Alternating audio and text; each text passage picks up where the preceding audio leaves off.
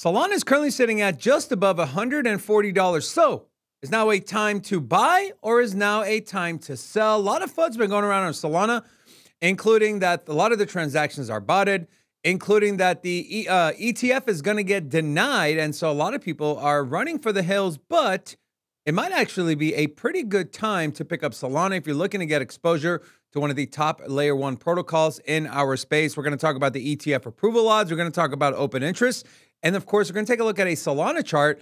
And while we're only $8 away from a premium buying zone, are you willing to wait? Are you going to scoop some up now? Let's jump right in. So, yesterday, we shared the news on our live show that the SEC has essentially removed those 19B4s from the CBOE, which was the first step in getting a Solana futures listed on its road to the ETF. So this headline article here from the currencyanalytics.com, Solana ETF faces major setbacks, SEC security concerns delay the approval. Now, if you remember, this was back in June of last year, the SEC, in a slew of their Wells notices, not sure exactly which one because they had so many of them, they designated Solana as a security, a decision that has since complicated the process for firms seeking to offer a Solana ETF. The SEC's concerns about Solana's security status have prompted the regulator to withhold the critical 19B4 forms from the Federal Register. Now, there is one company that is still bullish on getting a Solana ETF approved, and that is Van Eck. As this headline article reads, still confident on Solana ETF approval despite the red flag. This is from Matthew Siegel. Some have noticed the 19B4 for Van Eck Solana ETF has been removed. Remember that exchanges like NASDAQ and CBOE file rule changes to list new ETFs. Issuers like Van Eck are responsible for the prospectus. Ours remains in place. So they still have some hope as to the ETF getting approval. And there is one thing they're pointing to, and that is Van Eck, of course, of why they're so confident of an approval for a Solana ETF. And this is it right here. A 2018 fraud case could hold the key to Solana ETF approval, says the Van Eck executive. Van Eck's head of digital asset research, Matthew Siegel, recently wrote on X that his firm still believes SOL is a commodity. That is a question at play here. Is it a commodity or is it a security? The SEC seems to think it's a security, which is why they're seemingly trying to block the Solana ETF. There's a quote from Matthew. This belief is informed by evolving legal perspectives, where courts and regulators have begun to recognize that certain crypto assets may function as securities in primary markets, but behave more like commodities in secondary markets. Matthew referred to a 6-year-old, now closed court case against MyBitcoin, a fraudulent crypto payments company. The commodities, so CFTC, charged the firm's founders in 2018 with fraudulently selling customers a MyBitcoin token and lying about its usage and value, saying it breached the Commodities Exchange Act. The defendants attempted to dismiss the case, arguing that the MyBitcoin token was not a commodity because futures contracts that reference it do not exist. However, the judge rejected the argument, noting that MyBitcoin is a virtual currency in the same way that Bitcoin is, making an analogy with natural gas. This was enough for the CFTC to allege that this coin was a commodity. So they're pointing to this court case and saying, we've kind of already been through this.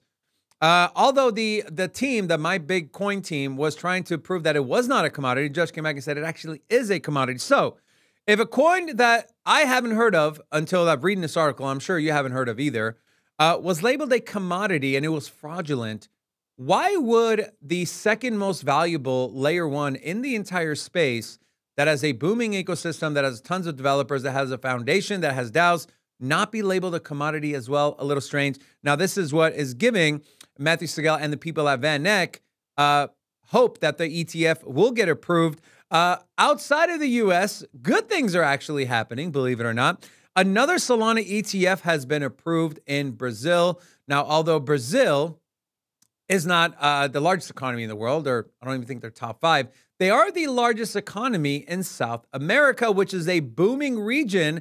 And a lot of people are saying it's going to be the next financial tech hub center of the entire world, with countries like Argentina and El Salvador. We know El Salvador is more in Central America, but still, that's South America, Central America. They are leading the charge in cryptocurrency adoption. There are people living in the country. The population is adopting it as well. And you have countries like El Salvador and Argentina that are fully embracing blockchain, crypto, and Bitcoin. Now, talk about some things that are happening that are positive. We might be looking at, hey, is now a good time to pick it up? Let's still get open interest. This is open interest from CoinGlass.com. Open interest over the last 24 hours for Solana is up over 3.7%, with a majority coming from CoinEx and BitGet. So essentially, pretty much the derivatives market, right? So people are looking to play into Solana. Now, are they going long or are they going short? Let's take a look here. This is from, again, CoinGlass, the Solana long to short ratio chart on the 1 hour. You can see here, we have been trending up since we hit a bottom earlier this morning. We are currently at 56% to 43% long to short. So 56% of the positions being taken are being long positions. Now let's take a look at Solana's chart, okay? So I've had this box here for quite a while. And although nothing has happened, this is on Solana on the daily, we can see here this is a very key level because, one, when we had our initial massive breakout, this was from around $21 going all the way to $123 before we saw any significant amount of downside price action.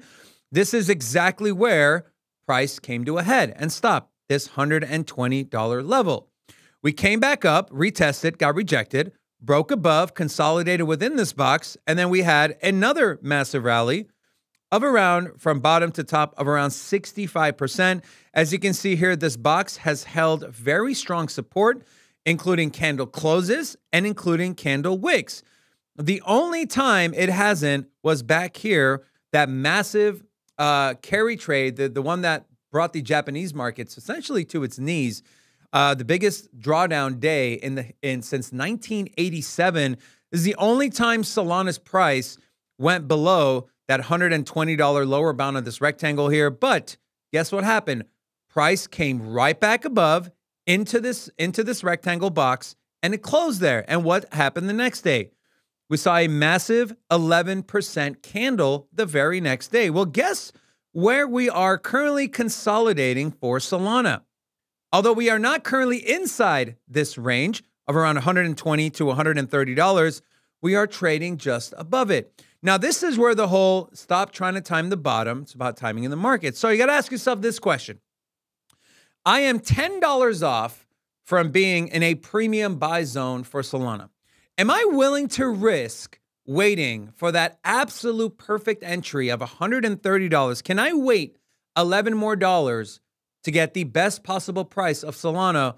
Or am I risking it because who knows what can happen? Can BlackRock come in and file an ETF? And we know BlackRock's track record, they're essentially the ones that put the Ethereum ETF on the map. We went from there's no way, and then 2 days before the deadline, all of a sudden it was getting approved. And guess who had an ETF file in? And that was BlackRock. Same thing with Bitcoin for decades, for a decade. The Bitcoin ETF was getting denied, the first one being launched in 2013 by the Winklevoss twins. And guess what? BlackRock came to play, and BlackRock got the spot ETF. Could we see something like that? You know, if we see a BlackRock ETF issuance, or them at least putting in an application, we know the price of Solana is going to skyrocket. It kind of did already once we started hearing rumors, once the Ethereum ETF was approved. Imagine when that filing actually comes in, on top of other things that are happening on the Solana network, including this Solana Polymarket rival, Drift, draws over $3 million in liquidity in its initial debut. Solana-based decentralized exchange Drift Protocol has released BET, which is their Polymarket rival. Drift's offering is set to compete with Polymarket as a divisive U.S. election season spurs massive amounts of bets on the leading platform, is a quote from Drift co-founder Cindy Lowe. In the first 24 hours after Drift's bet prediction markets launched, we've achieved more than $3.5 million of total order book liquidity. Then you have a lot of people talking about, you know, Solana's inflation is high, their tokenomics. So let's take a look at it, right? Solana currently is sitting at 80% circulating to total supply. Now, I do want to note there is no max cap supply. So this token is inflationary, kind of like Ethereum, unless or until more people join the network, more people use the network, more people pay fees, and then that can essentially become deflationary, just like Ethereum. Now, what is their inflation schedule? This has been a talk of the town for a lot of people. This is from SolanaCompass.com, currently sitting at around a 5.08% current inflation rate with a target final inflation rate of 1.5%. And I will link this website in the description of this video so you guys can take a look in more in depth. But one other thing I wanted to show you, this unlocking of the total stake. So we have a few big ones coming up. Now, this is not to say that when these are unlocked, they're going to be immediately sold. For all we know, they could be restaked. They could be taken off the exchange and put on a hardware wallet, cold wallet, who knows? But we could expect a little bit of volatility, as you and I are not the only people looking at these numbers and trying to front run what the market is going to do. So a couple big ones here. This is on September 7th. We're going to have a little over 500,000 Solana becoming available and unstaked. Another 176,000 4 days after that on September 11th. Some of the other big ones, October 1st, 172,000 Solana becomes unstaked. And then October 7th, another 561,000 Solana. So do with that information as you'd like. I would be careful not having any over-leveraged positions in the market because you never know how the markets might react. But you got to ask yourself this question. At the end of the day, do you believe in what Solana is doing? Do you believe that they're going to capture a lot of the retail investors? Do you believe that there will be one of the leaders in stable coins? We know Visa did a whole drop on them. We know they got ties to venture capital. And they're the most retail-friendly chain out there, with dApps continuing to make it easier to onboard the next wave of retail users. If you believe that Solana will be the leader, if not one of the leaders, then the answer should be yes, right? $140, got up to $250 last cycle. We believe Solana can get to that $700, $800, $900 level if the trend continues, if they continue to onboard more people. I'm curious to know what you think about Solana's potential in this bull market. Let us know in the comment section. Also, come check out our live show Monday through Friday at 2 p.m. Eastern Standard Time. We'll see you in the next one. Peace.